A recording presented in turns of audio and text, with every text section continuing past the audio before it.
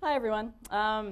Yes, and Tim flies home this afternoon, so I look forward to sleeping at some point in the near future. So what I wanted to do today was to really talk a little bit about disrupting the status quo and the fact that, and some of the things that are actually impacting upon governments today that are creating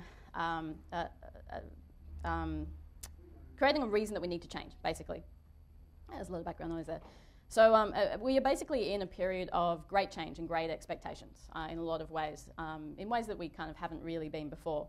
I should very briefly say, because the intro didn't say it, my background is actually 10 years in the IT industry. Then I worked for a minister for 3 years, but don't hold that against me.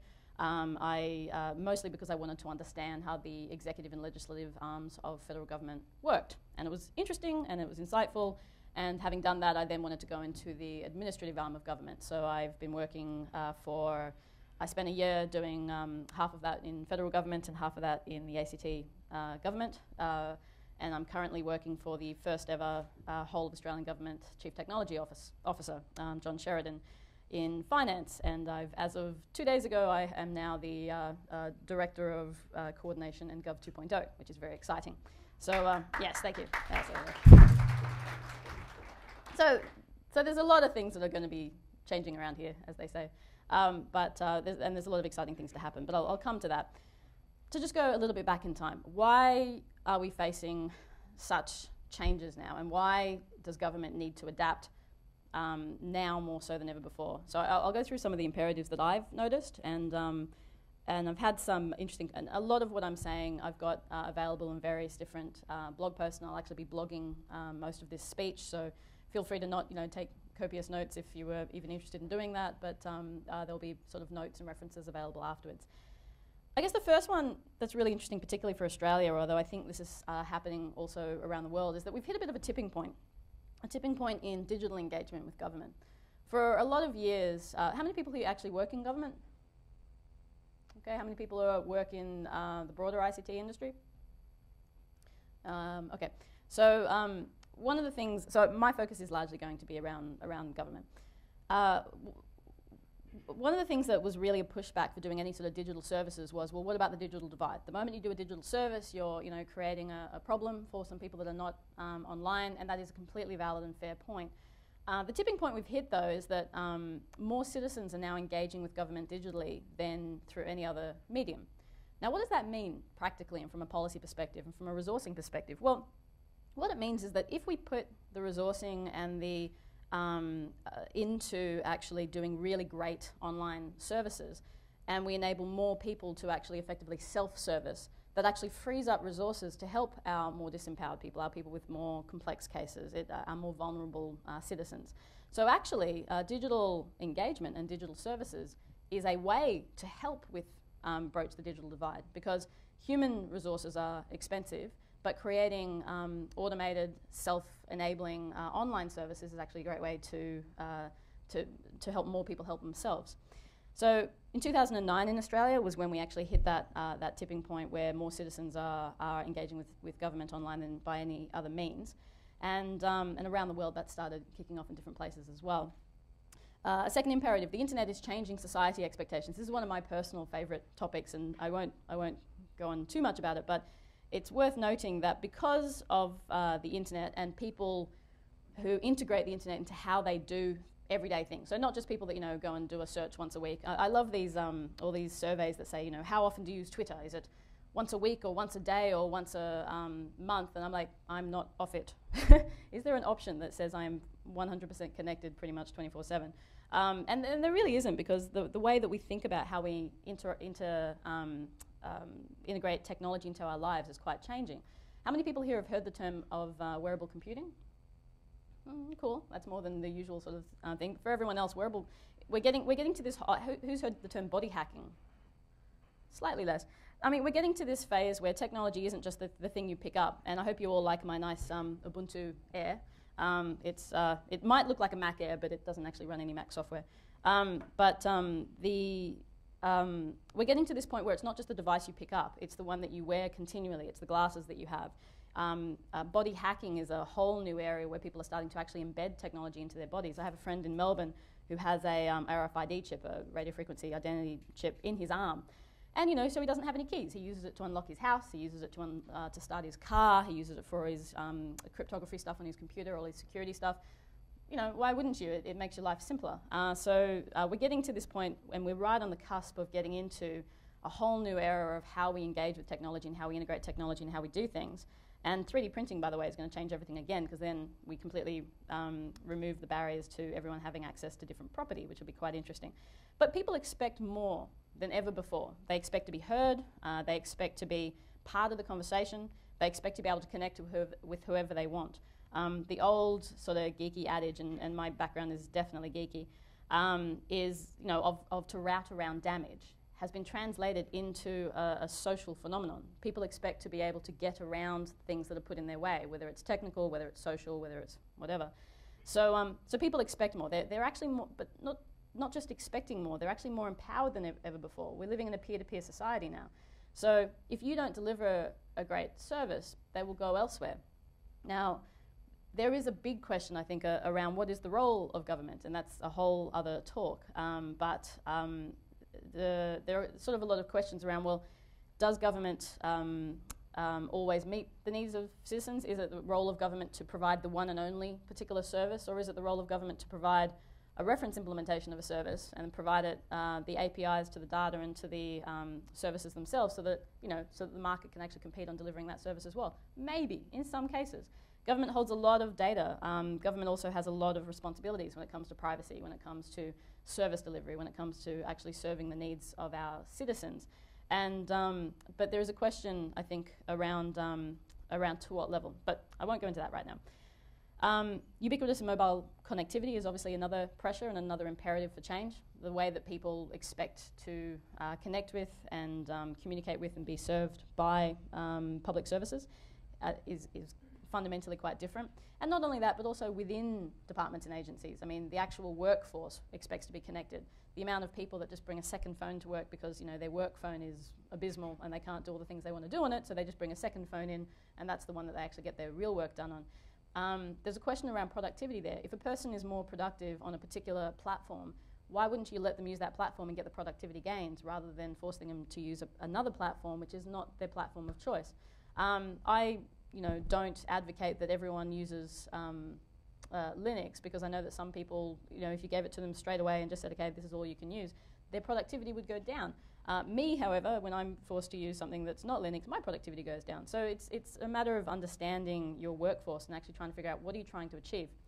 I think that the catch-call of efficiency and productivity has become a bit of an end to itself, but why are we trying to be more productive? Why are we trying to be more effective and efficient? Why are we trying to save money? There's obviously a lot of budget constraints, and I'll come to that, but there's the question of what are we actually trying to achieve, and I don't think that's always as clearly stipulated as it could be.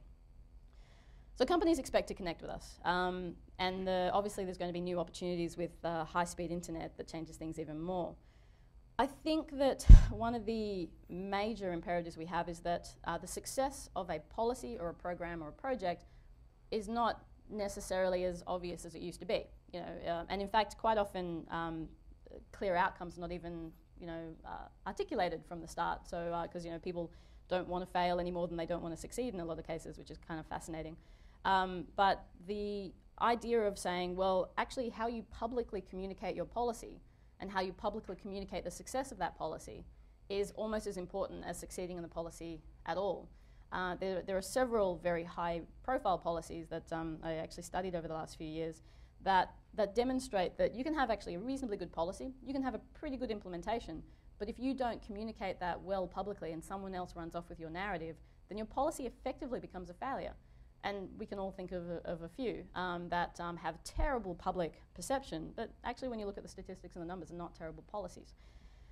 So your policy success is now directly linked to public perception of it, which is quite of a terrifying thing, given that so many people in the public service don't tend to intuitively, as a matter of course, engage publicly in those kind of communications. Tight fiscal conditions. Obviously, this is the biggest problem that has been faced recently.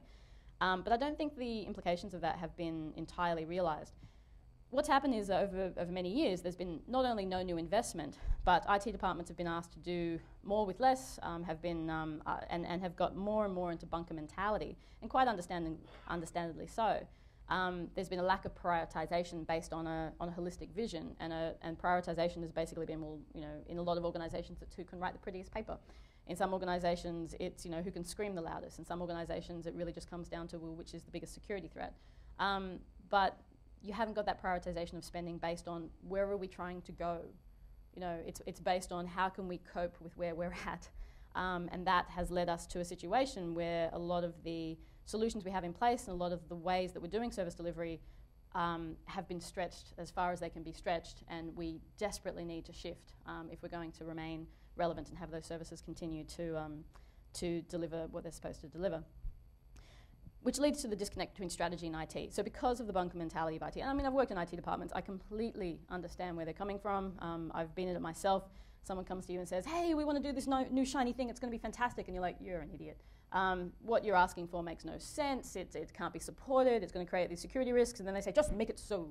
So there's a disconnect, serious disconnect, and this isn't just in government, it's I think across the board, between business and IT.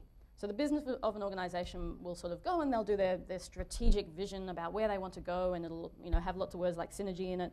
And then they'll come back to the IT department and they'll say, so we want to do blah. And by the way, we want to use this product. And by the way, we want to use that particular, and by the way, we want to go cloud. How many of you remember SOA when that was hype? Yeah, cool, a few of you. There's a wonderful website called soafacts.com. I suggest the rest of you check it out. It's a parody of chucknorrisfacts.com. And it is a website all about just how ridiculous the hype got around SOA. And we're seeing exactly the same thing with cloud. And cloud, there are definitely opportunities in cloud, absolutely. Are there new technologies? Yeah, there are a few, but realistically, it is also something to be very wary of. Because if you just say, we'll just go cloud first, which a lot of people are trying to advocate, well, there's a huge difference between me hosting an open data platform in the cloud, which I myself am in the process of implementing right now, and hosting, a health service in the cloud.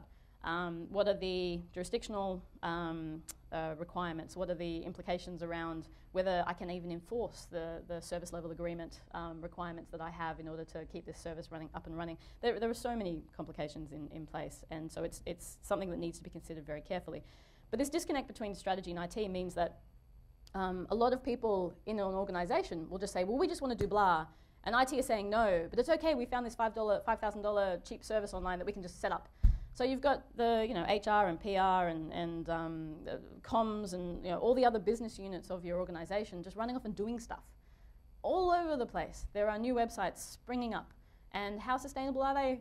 Oh, it's a scary, scary situation that we're actually heading towards, because rather than actually simplifying things and making it more citizen-centric, we're seeing, as a result of the lockdown of IT and the disconnect between business and IT, we're actually seeing things become a lot more complicated for people.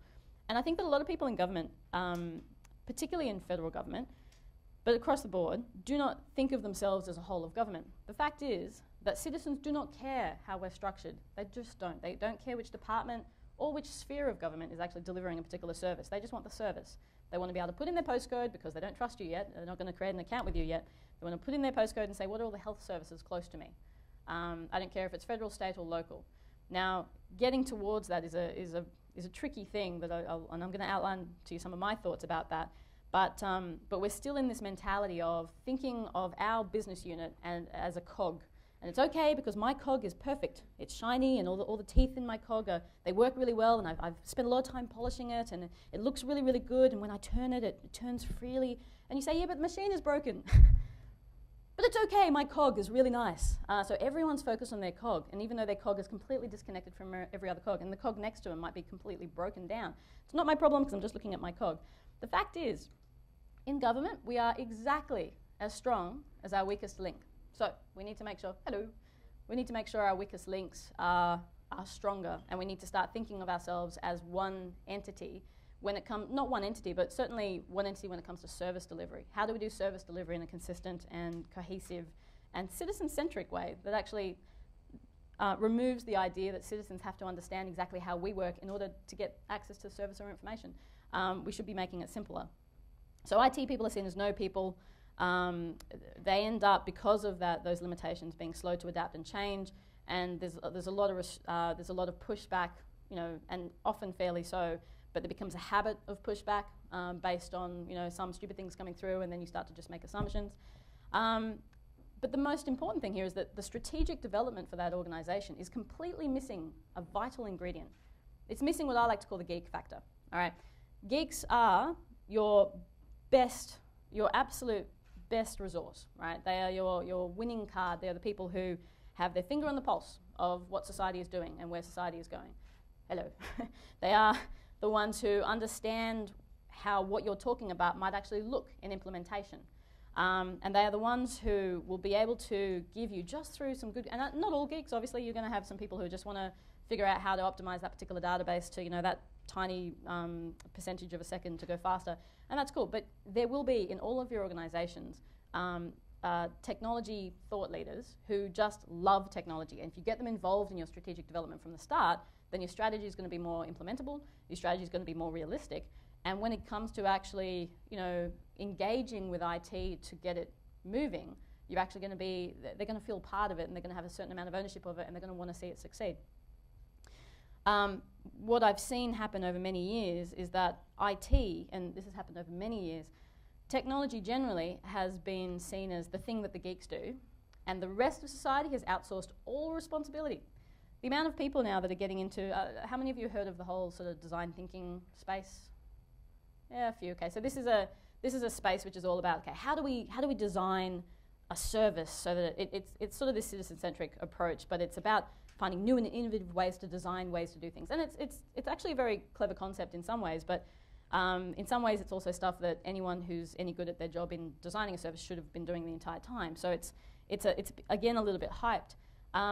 But what I see is a lot of people coming into that space saying, oh, well, what we're going to do is we're going to apply some design methodology and then we'll get a great outcome, but we'll leave the technology to other people because it's not about the technology. It's like, it's all about the technology. If you don't have technologists involved, nothing you can do, nothing you can think of will be able to be implemented effectively. So there's my little rant. Some other imperatives. The impact of 24/7 politics and media obviously has been a bit of a problem and makes it harder for the public service to actually move and harder for the public service to respond effectively. My personal take on that is that actually transparency is the best defense for good evidence-based policy. When we develop a policy response in isolation, and and a lot of the time it's very good because there's a lot of good subject matter experts in government. There's a lot of people that we go to get their expertise as well, and we create something that could be the best possible policy you can imagine, and then it goes to the minister, and then it may or may not look like that after that part of the process, and then whatever happens after that, there's a question around, well, if they go in another direction and that fails, who's accountable? Well, they get to stand up and say, well, that was the advice we were given, and then it all just falls back on the public service. The public service and politics has been so closely entwined in the hearts and minds of so many of our citizens that it's very, very difficult for the public service to rise above that kind of stuff in a lot of ways. So I think it's actually kind of imperative and vital that we have a very strong engagement directly with citizens, that when we're developing policy, we do it in a transparent and open way because it gives us the best chance of having an evidence-based policy with some peer review.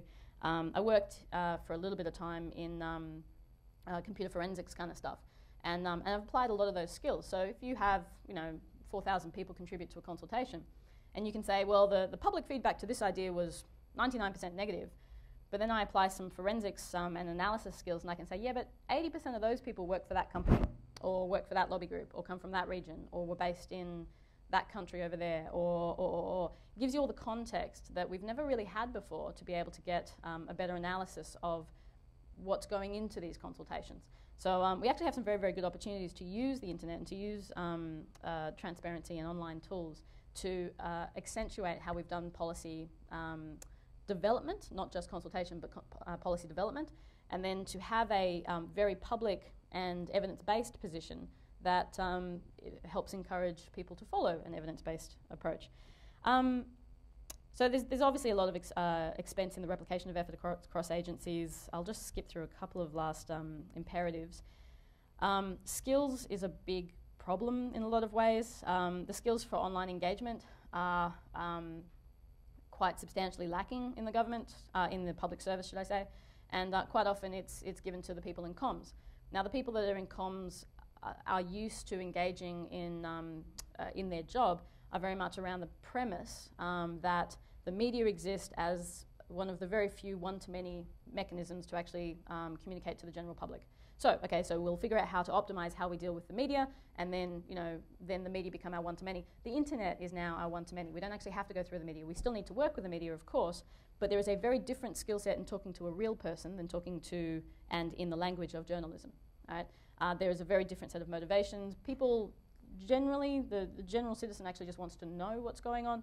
The journalist is looking for the angle. They're looking for, very, very different motivations. And the other thing is that a lot of the time, a lot of public servants are sort of told, well, you need to get approval for anything that you say online, for anything you say on social media. And yet, when you call up the help desk of one of the agencies, you're talking to a real person, and they're not saying to you, now, listen, just hold on 1 second, I'm just going to go get approval for this thing I'm about to say. Okay, just hold on 1 second, I'm just going to go get approval for this thing I'm about to say. It's ridiculous. Why are we not applying exactly the same policies that we have in customer service to online engagement? That's exactly what's happening throughout industry. It's exactly what's happening in telcos. It's exactly what's happening in so many other places. And yet in government, we keep getting stuck in this, we need to have a social media policy before we can possibly engage online. Well, you already have a social media policy. It's called your customer support policy. And there's bunches of agencies that have really excelled in this space and done some really, really great stuff. So I think there's now hundreds and hundreds of social media presences and Twitter accounts and blogs and all these kinds of things happening, which is a really, really good sign.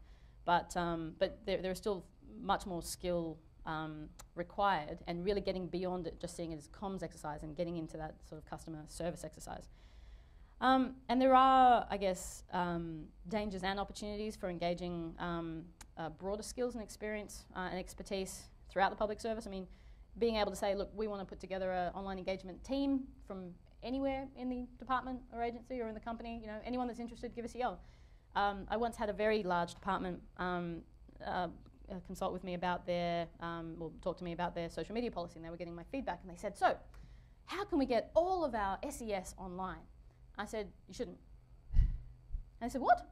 I said, well, you shouldn't. You've got a bunch of SES that don't want to be online. And if you've got people that don't actually want to be on Twitter, and you're forcing them to be on Twitter as a matter of policy, it's going to suck for them, and it's going to suck for you. Because people can smell it if you don't genuinely want to be there. I had a meeting with a woman, senior policy advisor for a minister that will remain unnamed, and we had this whole conversation because they wanted to do a big public consultation about a very contentious topic. And the conversation was off by about 2 degrees. Something's off by 2 degrees, it doesn't feel too bad to start, but it becomes kilometres down the track. And so about 20 minutes in, I just thought, okay, I need to figure this out. So I started poking and prodding, as I can, be mildly cantankerous, as you can probably see. And finally, and she got really irate, and she finally slammed her hand down on the table. She said, Pia, people should feel privileged. We're allowing them to have a say at all. And I said, thank you, and I laughed, and she was very disconcerted that this, little policy advisor for this person that she doesn't even know was laughing at her. But I laughed, and I said, look, thank you so much for saying that, because now I understand why this conversation has been so wrong. If you don't change that perspective, your consultation will fail. And you can't blame the technology, and you can't blame the people, and you can't blame the methodology. You only have that perspective to blame, because people will smell that perspective a mile off, and they will run for the hills. At best, they will run for the hills. At worst, you will get trolled beyond an inch of your life. And then I explained trolling to her, and she wasn't very happy about that. But the point here, though, is that one of the big challenges that we have is a cultural change. Because the idea that the general public have something of value to contribute, even if it's just feedback, or even if it's just an experience, or even it's an idea, is a new idea for a lot of people in the public service. There is sort of the idea of serving the public's best interests, and there is the idea of getting the experts in so we can have the best possible outcome. But the idea that that there is something of value to be gained from a public consultation is for a lot of people not entirely there. So there's a lot of work that needs to be done. There's a lot of pressures from industry to do certain things, this whole cloud first, and every time you say anything that isn't cloud first, suddenly you're an antiquated dinosaur, and it's really quite funny. I remember going into a 3.5-hour cloud consultation once. I nearly committed harakiri, seriously.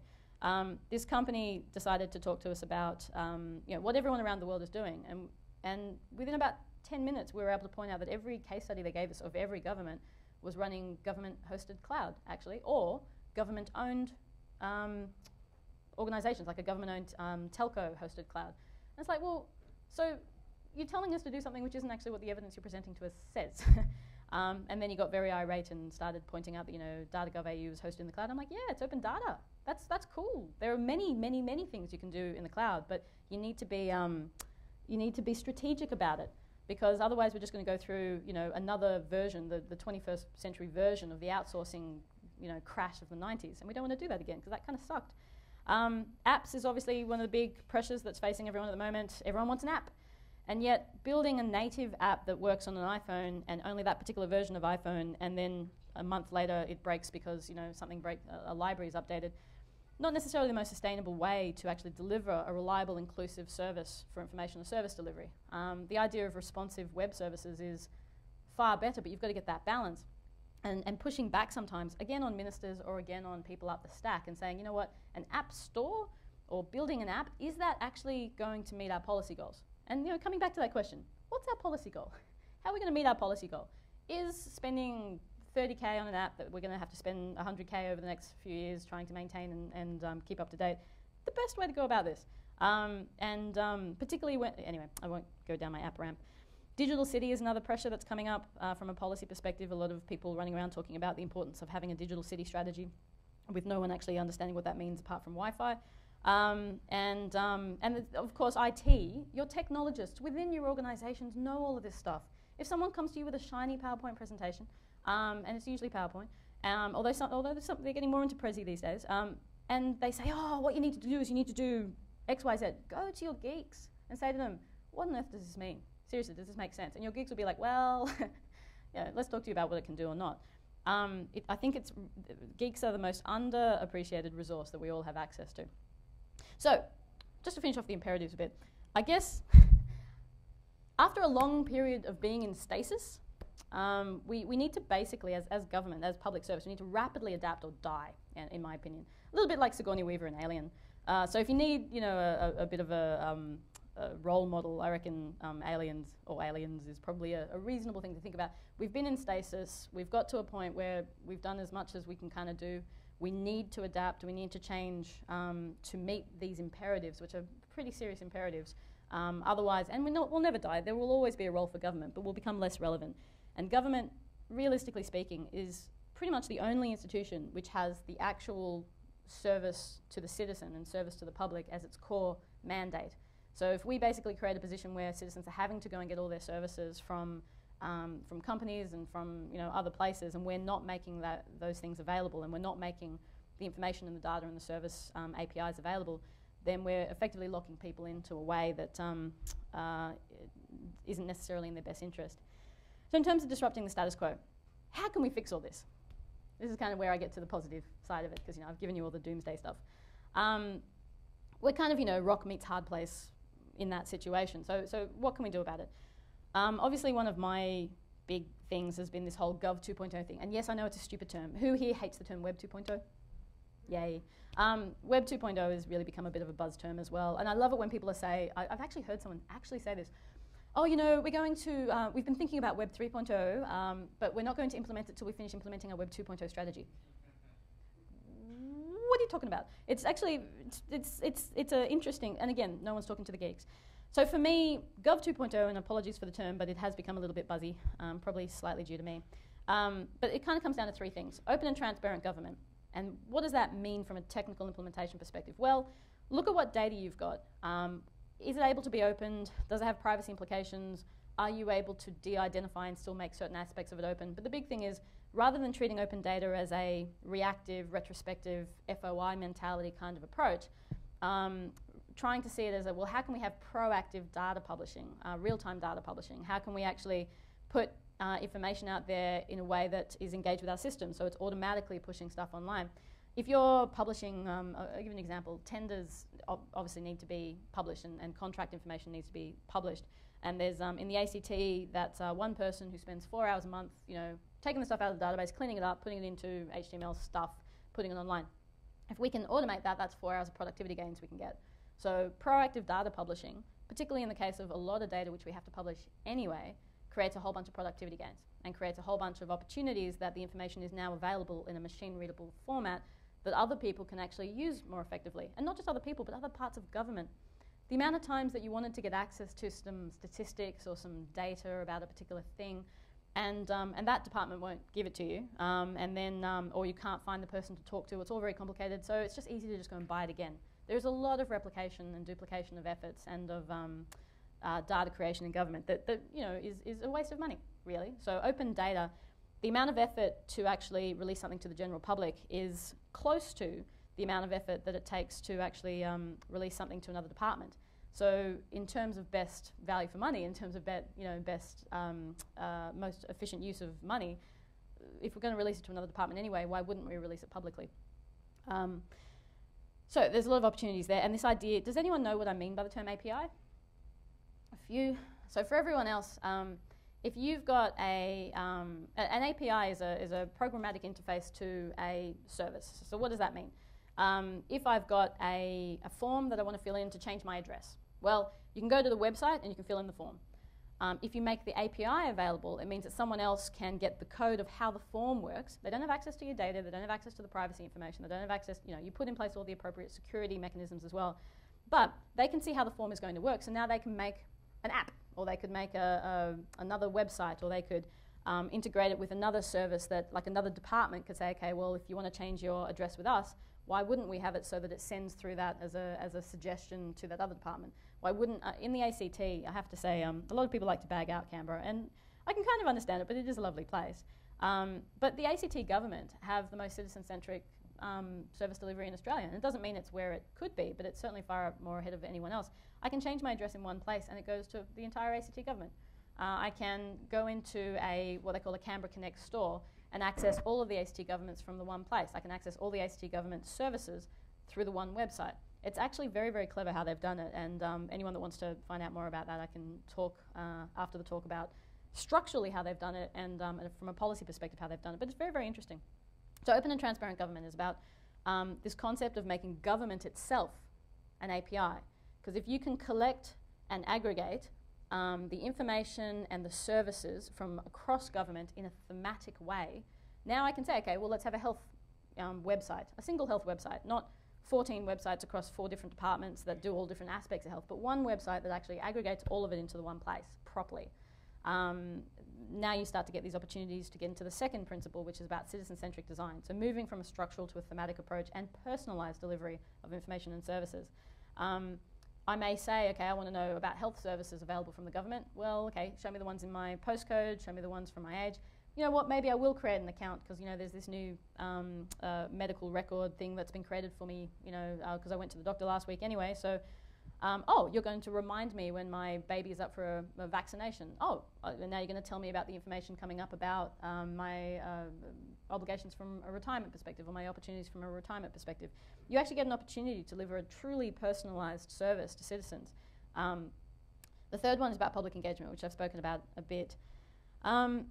I think that Gov2O and there's a really strong Gov2O community in Australia, and there are skills being developed in this area, and there's a lot of very innovative, very interesting projects happening around Australia. So I would suggest actually having a look at that community. And if someone introduces themselves to you as a social media expert, punch them. If you want to know how to do online engagement well, if you want to know how to do any of this stuff well, find people that have done it. All right, and find a number of them that have done it, and ask them how they did it, and talk to your geeks and ask them how they would do it. Now, some other opportunities. Innovation in the public service, I think, is a bit of a challenge, particularly when everyone is under the pump, everyone needs to defend spending any money, and of course, I was there the day that the IT reinvestment fund from the federal government was actually withdrawn back into the general budget, and it was very frustrating because the whole point of that IT reinvestment fund was to actually provide funding for departments and agencies to do things in new and interesting ways. That put us back a few years, in my opinion, and it was highly frustrating. How can we get innovation in the public service under the circumstances we're working in? Well, one of it is about actually encouraging a little bit of playtime, a little bit of skunk works. We don't have money, but we do have people. If you can give your people even just half a day a week, or even just a couple of hours a week, or maybe a week a month, to just play on something that they want to do. If you could run internal hackfests, you can have like little internal competitions to see if you can come up with new and clever ways. Like there's a lot of stuff you can do just within your departments and within your companies to actually encourage a skunkworks, exciting, culture for geeks to do what geeks do best. You can engage with the community. You can get involved with things like GovHack. And one of my fellow GovHack people is right there, Jeff Mason. But we have a team in Canberra who are putting together, this big national hack fest on government data, working across 7 cities with 4 different state governments and federal government. Anyone interested in that, come and chat to either me or Jeff after the talk. But, you can get engaged with the community with these kinds of things. And a hack fest isn't just about saying, well, how can you use the data? But also, or how can you, what sort of stuff can you create? But it's also about saying, well, how can you do this better? And if we see something done better that we like, how can we integrate that into our business as usual? Why wouldn't we go and engage with those developers? Or why wouldn't we take that idea and see if we can implement it into ours as well? It's like and I mean, I really hate to put it this way, it's a little bit crass, but it's a really, really, cheap way to do innovation in a way. Get involved with what's happening out there, because people have their own motivation to want to do things better. So why wouldn't you tap into that and collaborate with those people? Skills development, I think one of the challenges is that government is not seen as the place where, hardcore technology innovators go. In fact, it's kind of seen as the opposite in a lot of cases. But if we can actually start to create a culture of technology excellence and awesomeness across the government, then we can attract and support a geek culture and an innovative culture that actually gets things done. The amount of people, innovation is also a word that has been completely screwed around. A lot of people hear the word now and they shudder, and I understand entirely why. But real innovation is actually about letting cool people do cool things, actually giving them permission to play and to come up with new ways to do things. It's worked very well for Google. Google give their people 20% playtime, and pretty much all of their most successful products have come out of that, have come out of their people actually being given a chance to play. Okay, so other things we can do. Iterative policy is one of my little bandwagons I'm starting to jump on. The idea that the way that we create policy at the moment generally is relatively static. We build the policy and then we leave it in place for 10 years or until it dies. If we take an approach that says, in the first case, we're more collaborative in the way that we develop policy, as I was describing before, but then, and this is where it gets kind of tricky, on an ongoing basis, okay, what can we measure out of this policy? How do we define success of this policy? What are we learning on an ongoing basis through the implementation of this policy? Let's put it doesn't need to be a huge amount of bureaucracy, but let's just make it so that the people implementing it are able to feed back suggestions to the people maintaining it, right, and actually keep it as a live document. And on an ongoing basis, feed those lessons learned back into the policy so that policy can adapt to new circumstances and new opportunities and new issues. A very, very basic practical example of this was in the Queensland government with their social media approach with the Facebook. And what they found was that they had a team of people, and every day the people would be briefed on, okay, here's what's happening, here are the ways to deal with things, and if there's anything outside of this scope, send it to me. So everyone was given a lot of freedom to actually just participate online, within a particular scope and with the responsibility of, being representative of the Queensland Police. And every day there would be fringe cases that went up to the manager. And every day that manager would deal with those fringe cases and then document how to deal with those fringe cases and then feed that back into the team. So every day the team was being upskilled into how to deal with more and more complex cases. This idea of, that's a very, very small version of what I'm talking about, but this idea of iterative policy means that we might have a chance where even the absolutely worst developed policy in the history of policies can turn into a good policy within a short period of time if you build into place the capacity for the policy to iteratively adapt according to the outcomes of what the policy is or isn't achieving. Hopefully that makes a small amount of sense, but I'll move on. I guess that, and there's also a huge amount of development for skills within the public service, a huge amount of requirement for this. We have online engagement I've mentioned, but data analysis and data and visualization policy, the development of things like APIs and automation skills are all really, really important in being able to really take advantage of this space. There is a huge culture and generation change coming in the federal public service at the moment. I think it's something like 50% of their senior executive service are retiring in the next 5 years. So that's a fairly huge generation change that's coming in. And there's been a lot of changes from a policy perspective and a cultural perspective, even just in the last 4 years. There's a lot of pressure from the top now around online engagement, around big data, around different ways to do policy. They just launched an APS policy visualization network, which already has 300 or 400 members of people across the federal public service who are looking at completely different ways of doing policy and doing data stuff, which is quite fascinating. And of course, the Gov2 task force, even though that was 4 years ago, a lot of the outcomes and recommendations of that have really started filtering into, and filtering down into departments and agencies across the federal government, which has been very, very interesting. What's the role of open source in all of this? I know I haven't got too much more time, but in the first case, there's a lot of technologies we can obviously tap, and very good technologies.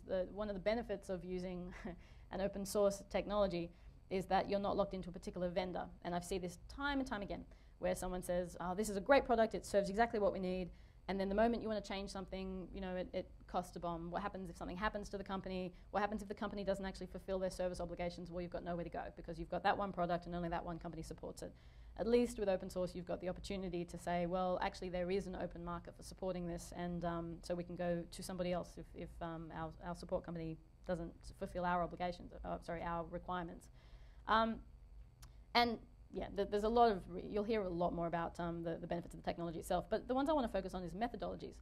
So the methodologies of collaborative development that spans every traditional barrier to collaboration and communication and entry and stuff. There's a lot we can learn about the methodologies of doing open source development. There are still people that do software development in the world, anywhere, and it still amazes me that anyone would do this, who write a bit of code and then they put it into a zip file and they email it. And then and they don't even version control it in a lot of cases. There's so much we can learn from good code development and good vision management as well, which sort of brings me to the culture. The culture of sharing and mutual benefit through enlightened self-interest is a really good culture. If you can actually align people's motivations with your policy goal, you've got a better chance of your policy goals being sustainable and being successful. So tapping into the culture, I think, of open source is a very handy thing. And I think it's interesting to note that open source is really just part of a continuum. We sort of started with hacker culture from the 60s, went to open source. There was the open knowledge, explosion with Wikipedia. And now we've got this whole open government movement. Of course, next will be the open movement. I look forward to, everyone sort of joining in on the open movement. But we've sort of, it's all part of a bigger picture. And if you actually look back at the history of and at the, and what's brought us up to these sort of open government, Gov2O, scene, I think it's interesting to see where that's going to go. The idea of a highly connected and empowered and a motivated community that can effectively solve problems faster than ever before and more effectively than ever before is something that we need to tap into as government. So I guess my final thought for you is, and then we'll do some questions, but who here has heard of the term singularity? Yeah, it's the same people who've done all the techie stuff. For everyone else, there's this term being bandied around called singularity, and for a lot of people, it's like the mecca of geeks. It's it's used to describe pretty much anything from the machines taking over and humanity finally being wiped out, Terminator style, through to cyborgs. It's used to describe a lot of things. What it actually means as a definition is a little bit more interesting.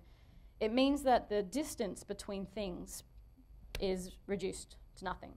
So whether it's your device and you, and I mean right now my device is separate from me. Wearable computing takes it to the next level. Embedded computing takes it to the next level. And I'll give you I'll give you just one other body hacking example because it is so fascinating. I knew of a woman who embedded a tiny little sphere, metal sphere, into the tip of her finger, which had mercury and a free-floating magnet inside, right? Yeah. So what that means is that the free-floating magnet spins according to the megahertz of the frequency around her, right? Here's what's fascinating. That is a completely alien thing to have in your body, completely alien. The thing that it is detecting is completely alien, but her brain, because it's such fascinating organs, is actually adapted to new input. Think about that.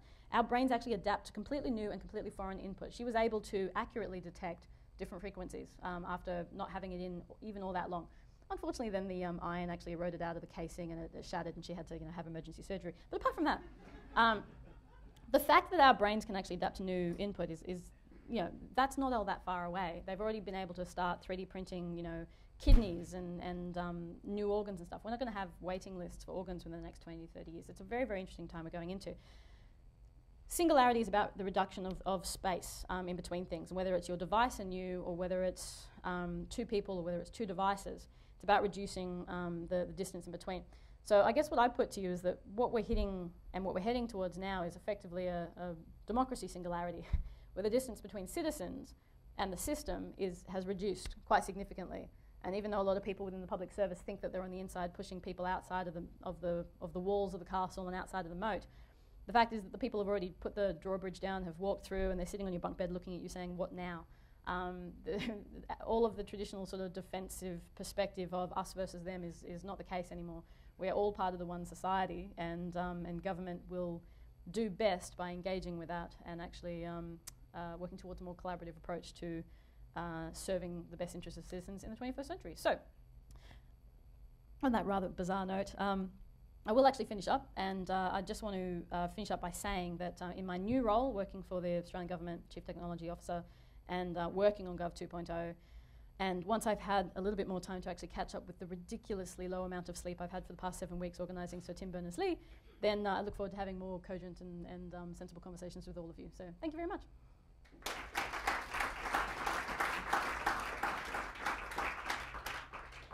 Thank you. So Questions?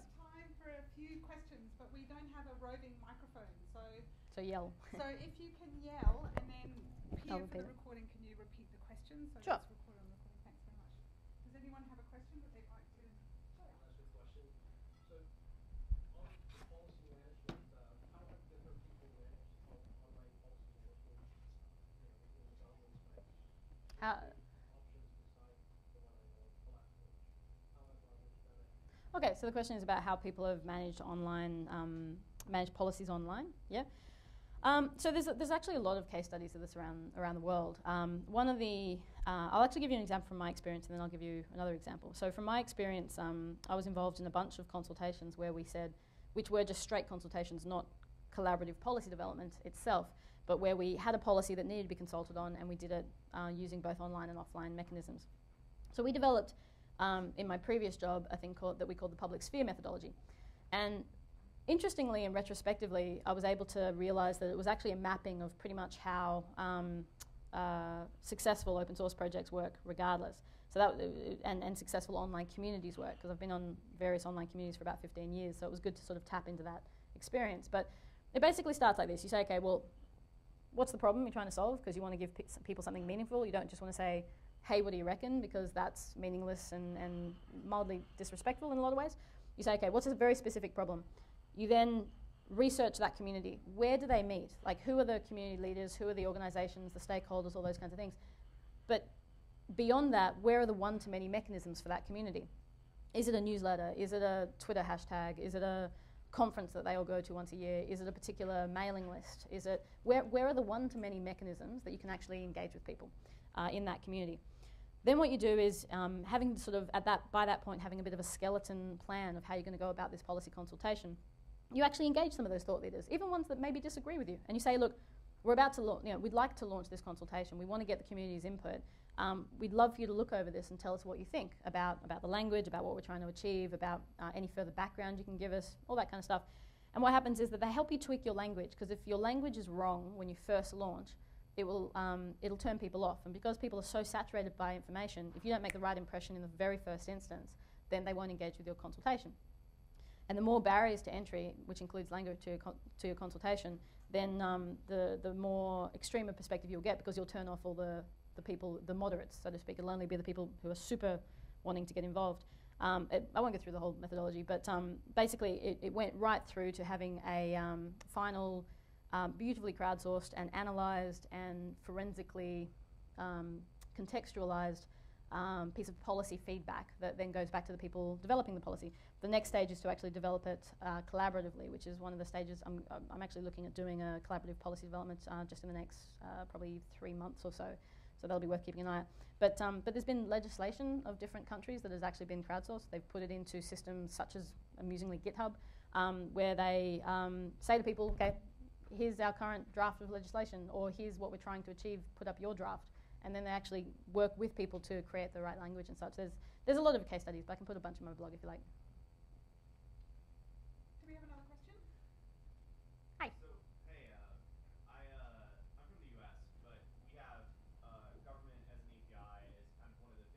federal CIO, has put out there as this inspirational idea behind how to advance this government as platform concept. Yep. Is what we call it. And so one of the things that is challenging, at least in the U.S. market, is that there's a lot of inspirational ideas behind this right now, but there's not a lot of funding. There's not a lot of projects that are going directly into feeding these sorts of initiatives. Yep.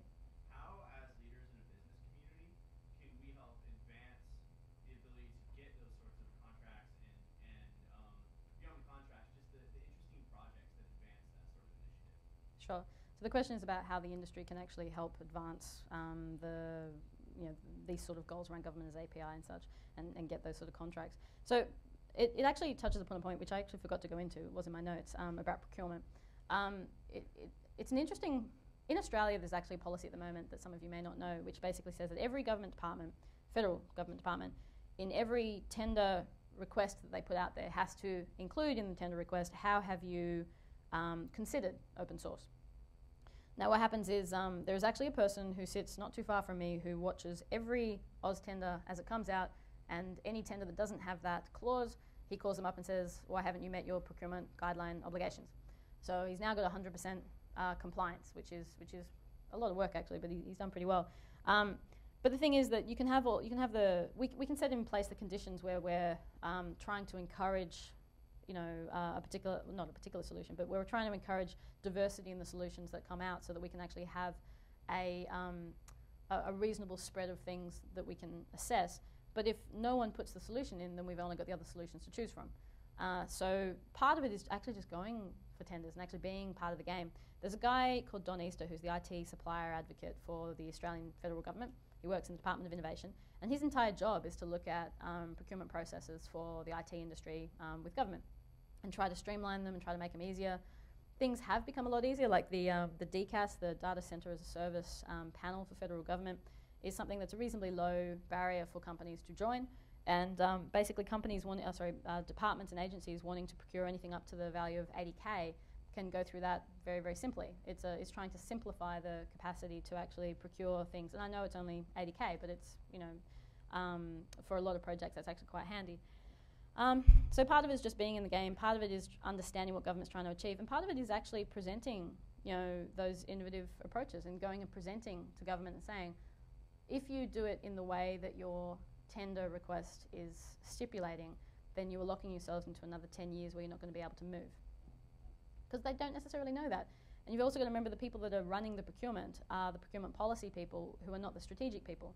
So actually getting in and talking to the strategic people in departments and saying, well, what are you trying to achieve, and how can we help you with the information you need to make sure that your procurement processes are actually mapping your policy goals, so to speak.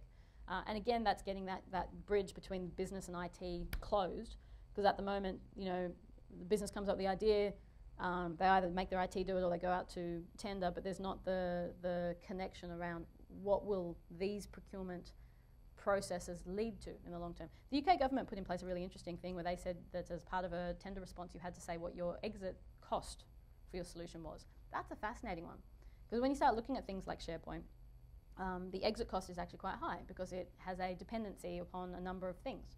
So if you are on SharePoint and you want to move to something else, it's actually quite a difficult thing to extract.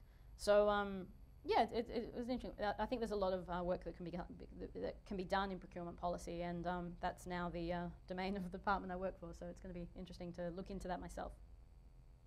Thank you, Pia. Cool. Okay, thanks.